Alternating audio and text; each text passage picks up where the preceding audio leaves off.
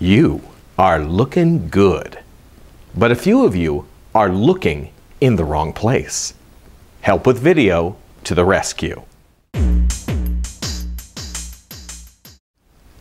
Hi, it's Ken Okel with Help with Video. I see this problem in a few clips. People are talking and they're not really talking to me. They're talking to somewhere else. I'm not sure exactly where. Here's what's happening. It all has to do with the monitor that's on either their smartphone or their camera and where the camera lens actually is. Now, these monitors are great.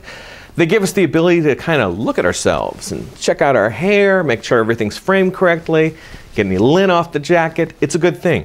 The problem is some of us keep looking at ourselves while we're talking because it feels a little more comfortable to talk to someone, even if it's you. The problem, well, you're not connecting with your audience because your audience, they're inside that lens. You need to be focused on looking at the camera lens. As you can imagine, this is kind of weird. I mean, let's face it, the camera lens, it feels strange, inanimate, but you really need to focus on it because if you think about a smartphone, here's mine. You got the camera right here, you got the monitor right here. So if I'm just looking here, I'm not looking here. And I can illustrate the same thing as well. I'm looking right now, right into the camera lens, right now, looking at myself. You lose that connection. So how do you make that connection when it's just an inanimate object? When I worked in television, I got used to it because I was always talking to the camera lens, and there was also someone who was behind the camera who I could kind of imagine talking to.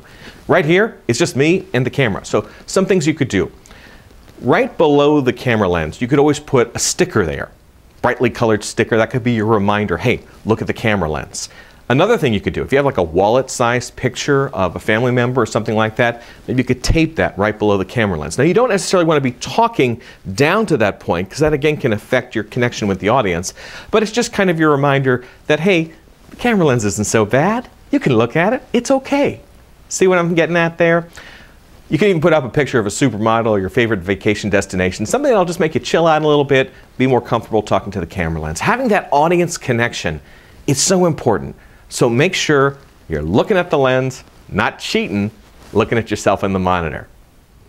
For more information about me and what I do, go to helpwithvideo.com. Recommendations on equipment, we have ebooks that can get you started, all sorts of resources in the blog. You can also click on a link at the bottom of every page that allows you to ask me a question. Some of you may also be interested in my podcast, the 2-Minute Takeaway Podcast. It's all designed to help make you more productive. Another resource that's out for you. That's on iTunes under the 2minutetakeaway.com. All right, so that's all our time we have today for this edition of Help with Video. I'm Ken Okel. Take care.